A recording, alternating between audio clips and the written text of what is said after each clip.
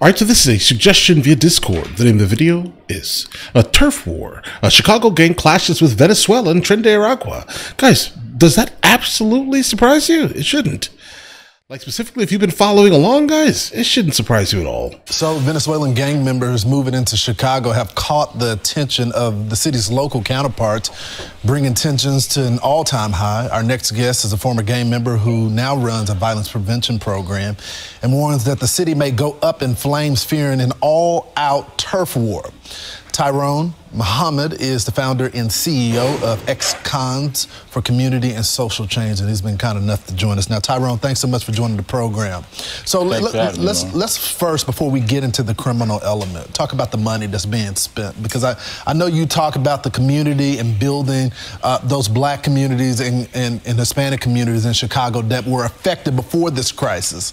They're spending $464 million on this crisis. Can y'all be using that money somewhere else? Absolutely.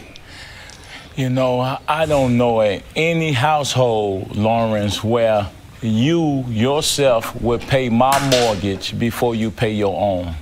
That would be considered crazy.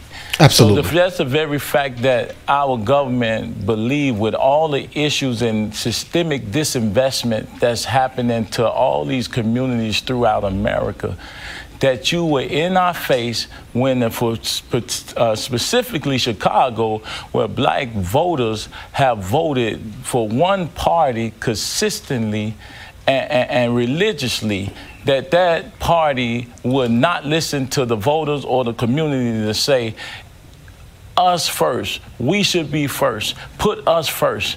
And the very notion that anyone would have the audacity to think that non-citizens should go before the black community and the most impoverished communities is asinine. Yeah. And so this is the thing here, guys. I would say the most important part of what he just said is that, yeah, black Americans for the most part overwhelmingly vote Democrat, right? But yet, if you pay close attention to what actually happens throughout the years, you'll start to realize that you're getting nothing from it. Like nothing, not a single thing. Party loyalty is basically squandered within the black American community, right?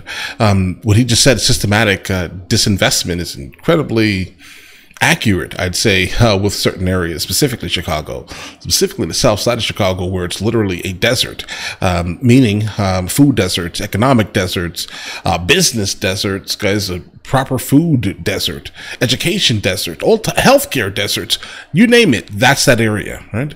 And then to know that the city itself spends almost $500 million on people that are not from there, okay? When you could literally funnel a good amount of that money into the south side of Chicago and fix it immediately. You can fix it immediately. I mean, it's really a slap in the face. So so that's the first part of this problem. The second problem is that you got the gangs that are coming in now. Tren de Aragua is now fighting with the local gangs, and this is on top of an already problem right now. You got robbery that's up 12%, aggravated battery is up 13%, motor vehicle theft is up 43%, and you invited them in to go against now the local gangs already in Chicago.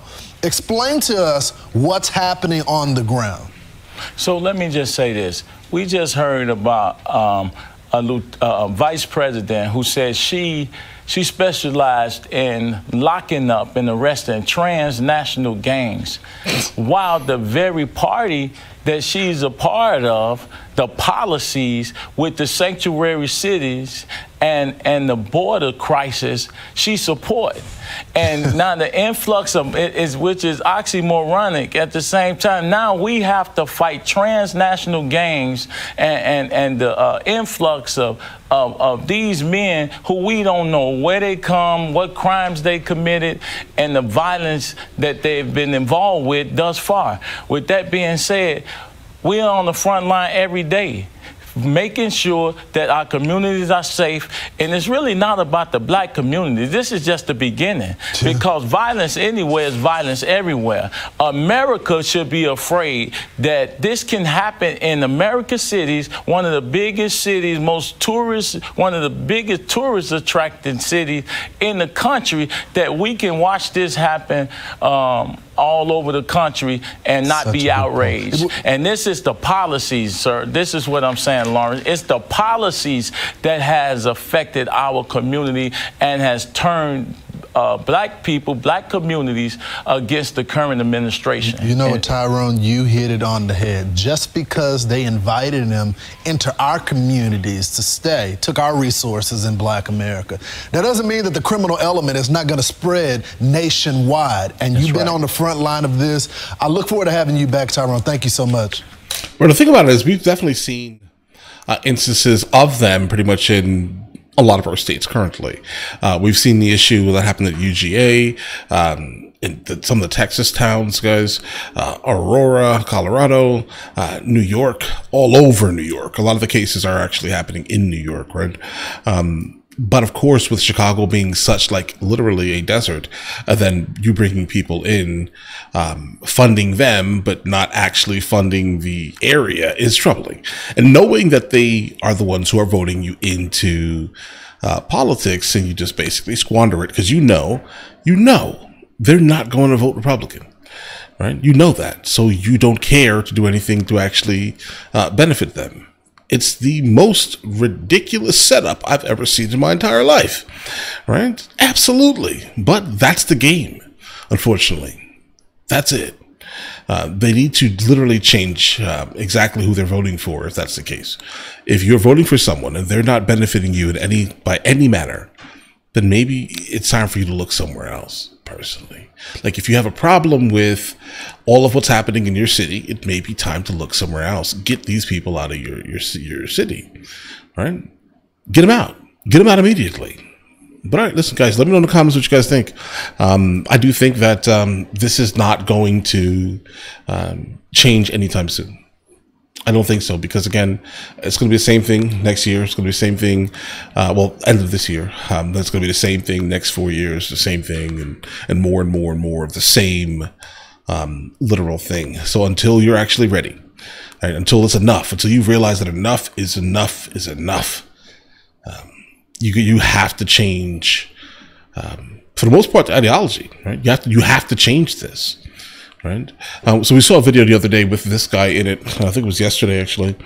And it was crazy. Right. It was absolutely crazy. It was like, listen, you're waiting for someone to come and help the situation, but I think you actually have to occasionally, right, help yourself in some of these instances, specifically if the people you're voting for are consistently voting for, religiously voting for, basically, are not doing anything. It's just time.